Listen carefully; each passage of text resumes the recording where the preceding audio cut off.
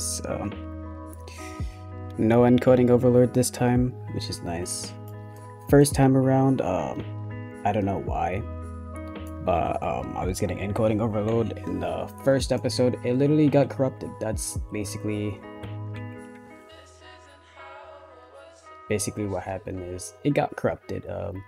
It didn't get corrupted, but the recording was just very choppy, and it was literally in like 1 FPS, if not 0 FPS half the time, and I didn't realize it because I had a bunch of VPNs on, you know, make sure people aren't tracking me. I was mining Bitcoin as well. Well, I stopped my miner, but my miner was active. It wasn't active, but I had it paused. But yeah, this is basically just gonna be a start to a new series, guys. We're gonna be grinding to All-Star rank, which is the highest rank, I think. If you guys like it enough, I'll keep doing it. But the first episode, dude, I wish it would have got lagged out because I said a lot of stuff that might have helped you guys out. It was a pretty interesting matchup as well. I was against a silver as a bronze, and that's how I got my silver. I was against another silver, and he was like, "Get ready, I'm a silver," and I absolutely demolished him. So I'm gonna be explaining basically I'm gonna be explaining a rundown English. All right, so basically in the series I'm gonna do like just like plain footage. I'm not gonna do any cuts. This is really unfortunate. He's level 130, but I'm not gonna be doing any cuts.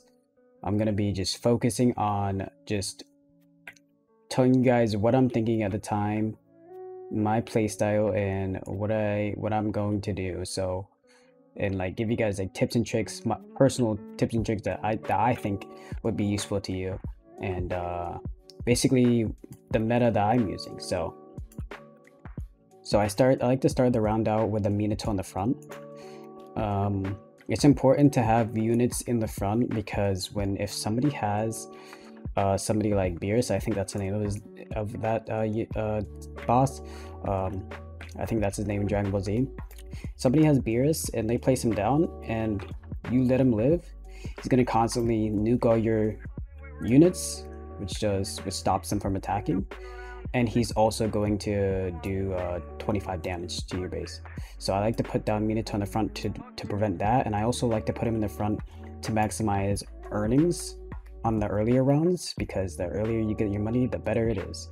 So I usually this only one gets through, so that means my placement was good. And by the time he gets right here, I should be able to place it right here, or if I'm unlucky, I'll have to place it like over here somewhere.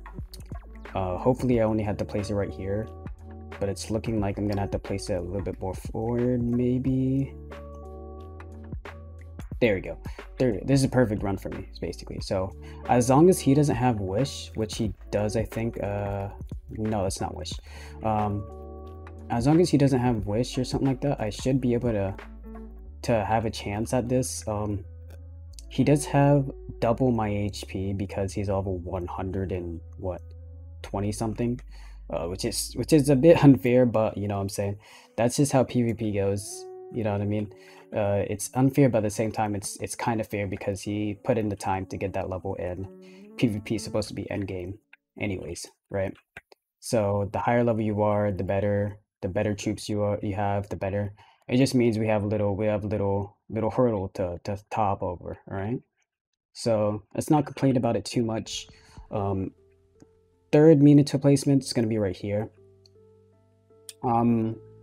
This is where I'm mainly going to be setting up my units.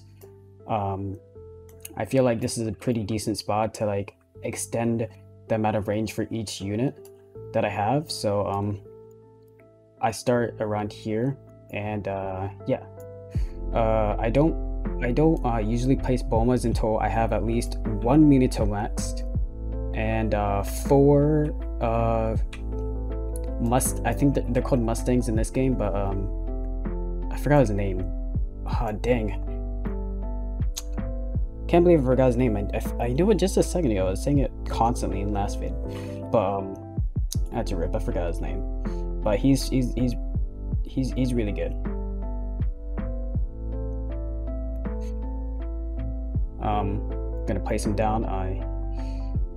This is gonna be doing 200, so I should be able to take out that. Should be able to take out those guys. This guy is burning. I should be pretty Gucci as long as he doesn't summon anything. This one's at 400, which is pretty interesting. So I'm gonna have to. Never mind. He's gonna probably burn and lower HP. This is why he's so good. He just burns them. He has decent range. His SP is insane. It's really good. So as long as I keep this up, I should be good. As long as he doesn't have Beerus as well. Because if he has Beerus, then I'm pretty much screwed because he's a higher level than me, right? So I need to basically obtain as much damage as possible as soon as possible because he outlevels me. So what I'm gonna be doing is I'm gonna be placing down all of these guys first, just because their SPA is pretty insane. They had burn as well, so I'm gonna place them down as soon as possible, and then I'm gonna start working on my Mito. I'm gonna place 2 down just in case D cells come through, and then we should be Gucci. I'm gonna level up this one. Okay, so I think he. Okay, I guess I just killed an explode. Yeah, I killed an explosive. Okay, I thought he placed down Beerus for a second. I was about to start crying. So basically, we're gonna place down Mito, upgrade him. Gonna place down. Well, not place down. We're gonna upgrade him once, and then we're basically going to get this Mito up as much as possible. We're gonna try to get into 1.6k, and then we're gonna start Boma farming now. This is all-star tower. This is a tower defense PvP, all right? So you're playing against the person. You're not supposed to be helping them, all right? And the only way to play against somebody is to screw with them, right? Because there's not much you can do. It's basically a game of survival, but you're gonna have to do a little bit more than just place units down and survive, because you know what I'm saying, sometimes you get out leveled, sometimes people have better units, so you're gonna have to what I'm gonna do is obstruct his space. So if he's going to place anything back here, I'm gonna place all my Boma farms back there so he can't use that area to place units down. So if he's panicking, you know what I'm saying, he's about to die and he's trying to place units down in the back at the last second, I'm gonna obstruct his space. You know, I don't really need to worry about my space being obstructed because I know for a fact I can lock it down. So he has decent placement than the other people that I play against. Usually people tend to place everything in the back and I obstruct their space and they get mad at me for obstructing their space, but you do not want to place your units in the back, all right? And the reason for that is because of the range. When your units are like all bunched together in the back, you're not taking full advantage of their range. And that's really bad if you're using units like Sasuke, if your units like Mito. It's just a waste of space, you know what I mean? So make sure you're placing your units at least in the middle or near the front, but not too close to the front, because you'd be obstructing their range again.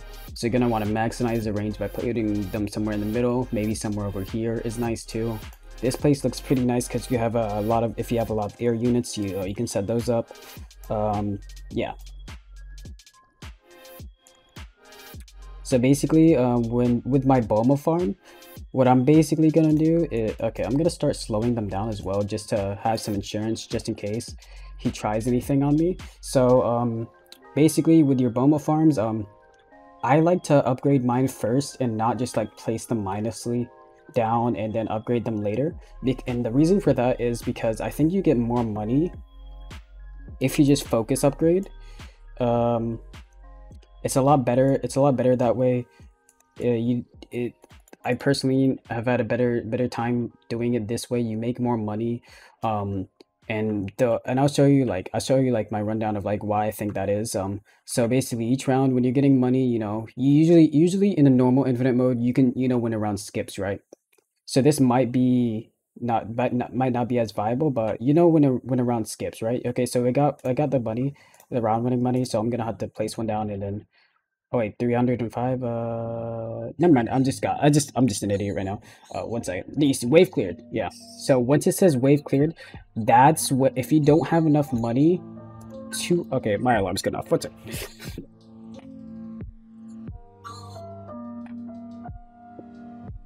All right. So when you're focused upgrading like this, it's a lot better for getting money. But when you're oh no, that your units are coming in. But basically what you're gonna want to do is wait until the round is about to end, right?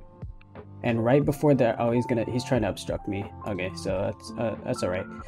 So basically right before, okay, so I'm gonna go ahead and place my units because he's trying to obstruct me. But he did a terrible job of it, to be honest. Yeah, there you go. Yeah, he did a pretty terrible job of obstructing my space. I should be able to place all my units that I need to in the areas nicely. There you go. Yeah, I have all my units placed down. He kind of tried to obstruct my area. I'm gonna go ahead and place my air units as well, just in case he tries to obstruct them that way. But I'm pretty Gucci, right? Yeah. So basically, I got my units right here. Got him over there. He doesn't have that many bombas, right? So I can just do this. He has air units coming in and killing him, and he doesn't even realize it because I obstructed his area, and now he's gonna take damage for that. 380, right? So basically, I have the upper hand. He doesn't have any air units. Any decent air units down right now. So basically he just threw the match by wasting his time obstructing me. So he's using Frieza as well. It's probably not the best idea, but I'm gonna go ahead and place this down. And basically what this is gonna do is, since he has no units in the front, like I said at the beginning, it's because he has no units at the front that he's losing right now. He's going to lose because he has no units in the front. My Beerus is gonna constantly nuke all of his units, right? And it's gonna do 25 damage as well, and that's all because he forgot to place units in the front, or he just doesn't place units in the front actually. And that's a good thing for me because you know, I can get some damage done with Beerus. He's a higher level than me, so his HP was higher, but that's kind of ruined now because his advantage is kind of like screwed. He screwed up his advantage basically. He's also placing units in the back. Not a good idea. I'm actually helping him out by placing my bombas right here and telling him not to place units over here. It's better if he doesn't place units back here because of what I said earlier. You want to maximize your range, and that's not how you're supposed to do it. You're not supposed to just stack your units in the back over here. You know what I'm saying? He has a decent amount of units placed over here, but don't rely on the units in the back. It's not a good idea. I don't really need this Minotaur anymore, so I'm just gonna sell him. But yeah, it's basically GG from here. He kind of screwed up by wasting his time on me, and that caused him to get a lot of damage done on him from the air units. So now I have the Beeruses coming in. They're gonna constantly nuke his units that he has placed down, and he's Irwin buffing already. You don't need a Irwin buff this early. It's not worth it. You don't want to focus on placing down your units more than Irwin buffing right now, because Irwin buffing isn't like really useful until around like round 30 or so, 30 or 40. And that's only if you have bad units, and it doesn't seem like he really has bad units, because at least as far as I'm concerned, like, this guy has level 80 units, and I don't know why he's doing that. I don't know what he's doing right now. Yeah, my Beeruses are just all back here. I'm just gonna play some more just to add insult to injury, I guess. They're just gonna constantly nuke him every round, and yeah, that's pretty much all that's gonna happen. He kind of played this really badly. I don't know what he's doing right now. He's still not focusing on units in the front. He's just allowing my Beeruses to come through. I don't even have to buy any more Beeruses. I can just let those Beeruses take care of him. So I'm just gonna focus on placing down my troops, even though I don't really need to, because I already, yeah, it's GG. All right, I'm gonna be honest. This is GG already. I don't know what he's doing, but yeah, that's pretty much how it goes when you're playing against people. in this game in PvP. I guess they don't normally. I just don't understand how it works. I don't know, dude. Yeah, I honestly don't know what he's doing at this point. If I'm being completely honest, it's gonna add more insult to injury, I guess, just in case he killed my other beers. Yeah, they're still alive. They're literally still alive. Yeah, it's GG. I just hit perfect on him too. That's rough. Oh, he finally look, he finally placed units in the front. But it's too late because I have Beerus's right here, right? So my Beerus's right here are pretty much gonna kill him. See? It's too late. Too late for that, man.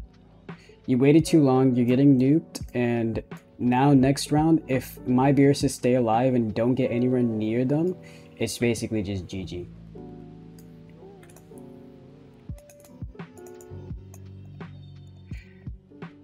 And yeah, that's pretty much all it took. One mistake by him and he's done. Beerus's are walking too slow. By the time he gets there, it's already round over. The freezes aren't gonna be able to kill them in time, and that's GG, dude.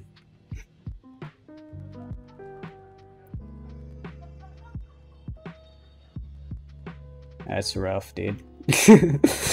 That's rough. That's rough. But anyways, guys, I appreciate you guys watching the what was supposed to be the second episode, but my first episode got you know, it got corrupted. Not corrupted, but you know, as I was saying in the beginning of the video, it got a little, you know, little laggy, I had encoding overload. I wasn't paying attention when I started the recording.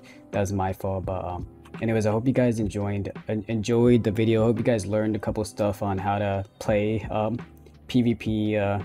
Again, make sure you're blocking the front lane. If you do not have units in the front, then you're not going to win. You're going to lose. Like you just saw, he should have had the easy W because he had more HP, but unfortunately he didn't understand meta, and he doesn't understand PvP enough, and that's understandable. PvP still new, everybody's still trying to understand how to play it, but I think after releasing a couple of these videos and showing you guys how it works, everybody's gonna eventually get better, and hopefully you can start doing higher rounds. Like everybody gets to round, like maybe you can start doing like PvP rounds like round 40, or maybe even Bosley round 55 plus, you know what I mean? And that sounds kind of fun, not even gonna lie. Around 50 plus PvP on the All-Star. But anyways, guys, I hope you do enjoy the video. Thanks for watching. If you want to see some more, you know, comment down below. You know, hit me up on Discord. Tell me what you think. Let me know what you would like me to add in these videos as well. You know what I'm saying? If you have any tips and tricks as well that you'd like to include, just let me know. I'll add them in the video. And anyways, guys, peace out.